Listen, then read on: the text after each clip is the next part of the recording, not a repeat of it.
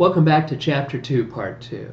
In this short lesson, the main ideas I want to go over with you include the action potential, the resting potential, the all or none law, neurotransmitters, and the spinal cord. Let's get right to it.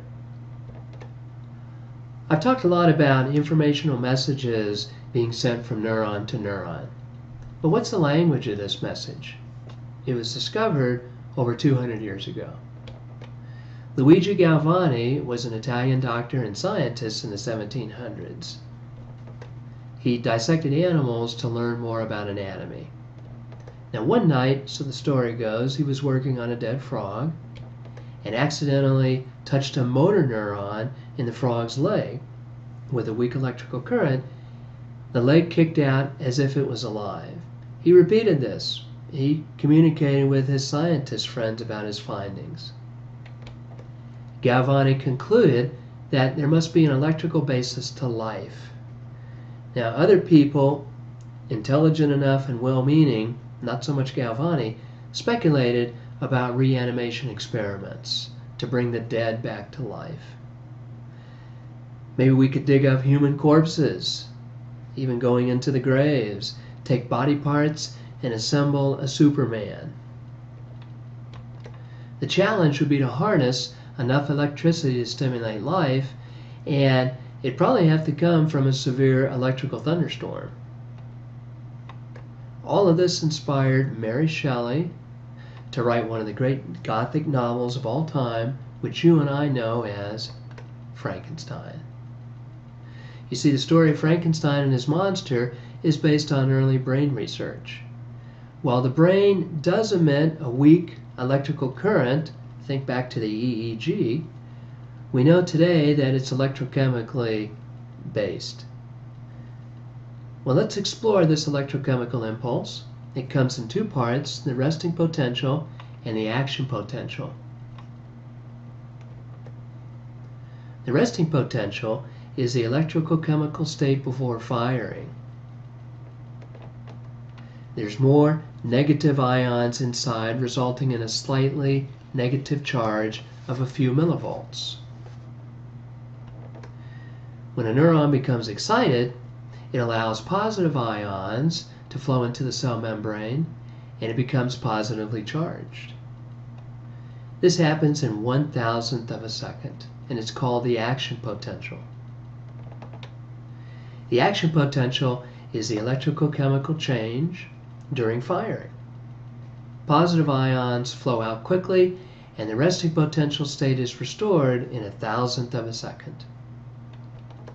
This happens hundreds of times a second, the resting potential going to the action potential, back to the resting potential. And a complex chemistry is involved, but that's really beyond the scope of our class. When a neuron fires along its axon, it fires or it does not fire. Think of it this way, it's a lot like pressing the trigger of a gun. You can press down harder on the trigger, but you'll not get a stronger response. This is called the all or none law. The neuron fires completely or it doesn't fire at all.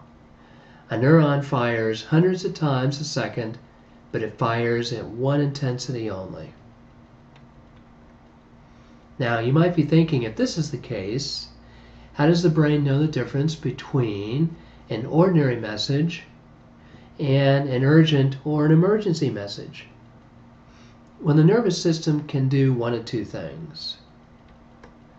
To begin with, more neurons in the area can fire.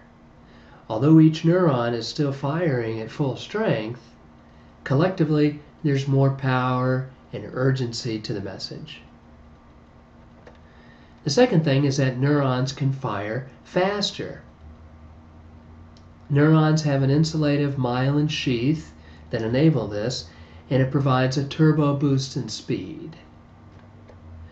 Neurons normally fire, well, maybe 2 or 3 miles an hour, about the pace of me here walking on a treadmill. But if an axon coated with myelin can ramp up to over 200 miles an hour, rivaling this Indianapolis race car.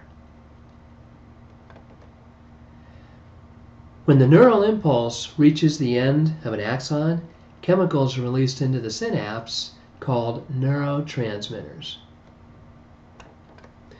Researchers have identified dozens and dozens of these, and each neurotransmitter is correlated with specific behaviors and mental processes.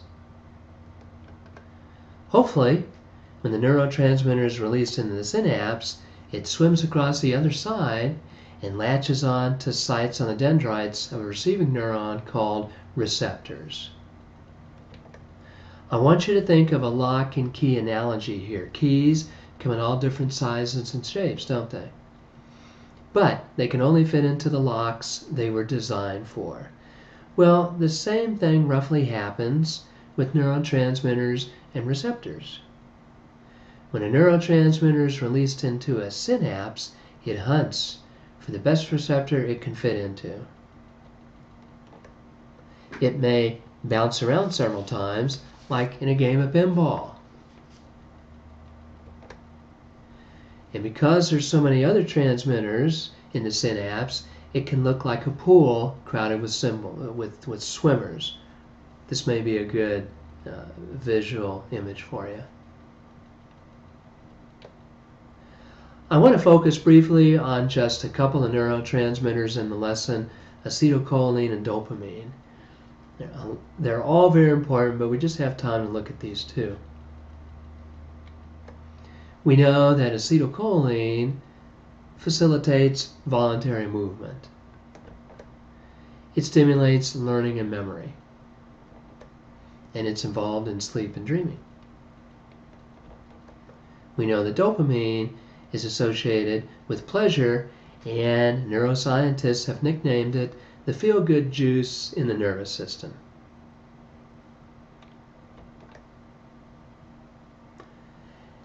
Now we're going to get closer to the brain and nervous systems. There's several nervous systems to consider, but I want to spend the rest of this lesson and our next lessons on this central nervous system, which consists of the brain and the spinal cord. Just a little bit about the spinal cord. It's very much involved in reflexes and can function all on its own without even involving the brain.